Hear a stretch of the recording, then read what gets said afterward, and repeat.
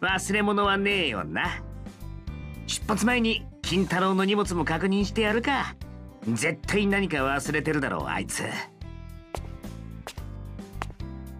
よう赤谷、いよいよ今日が本番だな。めっちゃ楽しみにしてるぜ。頑張れよ。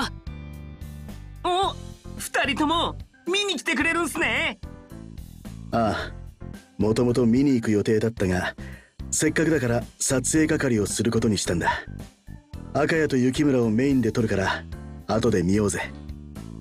いいっすね。ありがとうございます、先輩。いやー、ワクワクするな。雪村くんが一人で練習してる姿は何度も見てたけど、全員が揃ってる演奏は今日が最初で最後になるだろう。どんな感じになるんだろうな。早く見たいぜ。